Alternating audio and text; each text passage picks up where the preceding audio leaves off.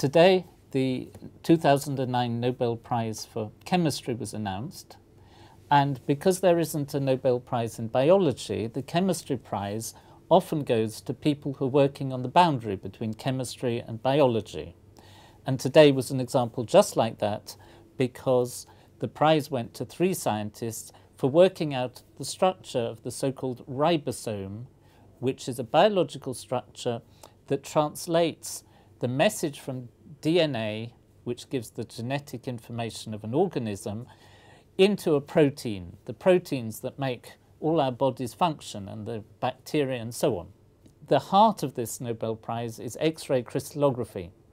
So perhaps before we look at what the ribosome does, perhaps we'll go and see what X-ray crystallography is. Very convenient, it's just next door. Literally next door. And we could go through here if the door wasn't blocked.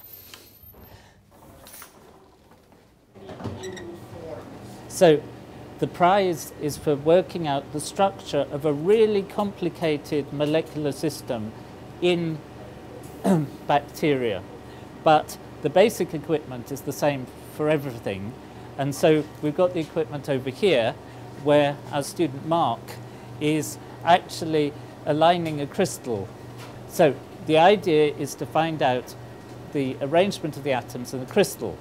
So here on the video is a picture of Mark's crystal. You can see it's quite small compared to the tip of the thing it's mounted on.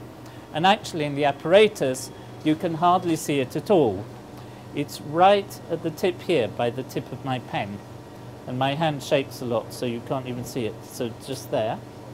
And the X-rays are coming out of this thing that looks just like my pen, this long silver tube, hits the crystal, and then the X-ray beam, which is a sharp beam, is split up into a whole series of small beams which are registered on this camera here. And this camera then registers a whole pattern of spots. Mark, can you just show us some spots on the screen? So you can see here, you can see this sort of reddish background and then a number of spots here which are related to the structure of the atoms inside. And one of the great problems is how to take these spots and actually get it into a form that can be transformed into the crystal structure. And that's one of the things for which today's Nobel Prize has been given. As the machine works, you turn the crystal round so that you can get different planes of the crystal will diffract the light, and so you get more information to get a 3-dimensional structure. So now let's go back to the office, and I'll take some of my dog toys and explain what the Nobel Prize was for.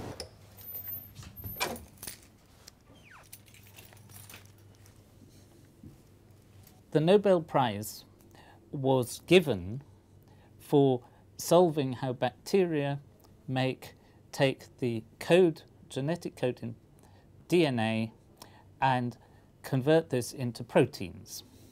Now, in DNA, there is a chain which has little groups on it, rather like these packets on this rod. And the order of the groups is a code which is translated into the links of the chain of a protein. So here you can see we've got black, green, black, and then here we've got green, black, black, black, green, green, and so on. And you can imagine these groups of 3 markers on the DNA will translate into a particular amino acid, or amino acid as some people say, in the link protein. And a protein is a chain of amino acids, one attached to another, which are formed in a long chain, and then when you form the chain, it automatically, spontaneously, wraps up into some quite complicated structure. Not necessarily this structure, this just happens to be a toy, but you can see you get a tightly packed mass. And the question that people really wanted to know was how this part of every cell, called a ribosome, actually translates this code into that chain. And the first thing was to take the ribosome and actually turn the molecules of the ribosome, which are really 2 big molecules, and get them to form crystals. So the first part of the Nobel Prize was given to an Israeli scientist, Ada Yonat. She took bacteria from the Dead Sea, where it's very salty, and these particular bacteria she managed to get to crystallize and get crystals which would give a pattern of spots like we saw on the X-ray machine. The ribosome was known to consist of two parts, a small part which translates this and a larger part on the top that gets the protein. And the protein, we now know, comes out as it's being made like a channel out the side of this large part. And the first part of the problem of solving this was how to take these spots from the X-ray pattern and turn them into a structure. And it was the second Nobel Prize winner, Tom Steitz, who comes from the States, who managed to work out the structure, I believe, of the large part. And then the small part was worked out by the other two prize winners, the third one being Professor Ramakrishnan, who comes from the Laboratory of Molecular Biology in Cambridge. Now, I might have got this wrong. Two of them did one part, one did the other. So eventually, instead of knowing that these were blobs, they got them structures down to the individual atoms. So you could actually see how all the atoms were arranged. The next question was, how does this machine work so it doesn't make any mistakes? Because you can imagine here the code is going through the bottom part and the chain is coming out.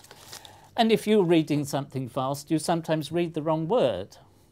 And if the ribosome makes a mistake, you get the wrong protein and things just won't happen.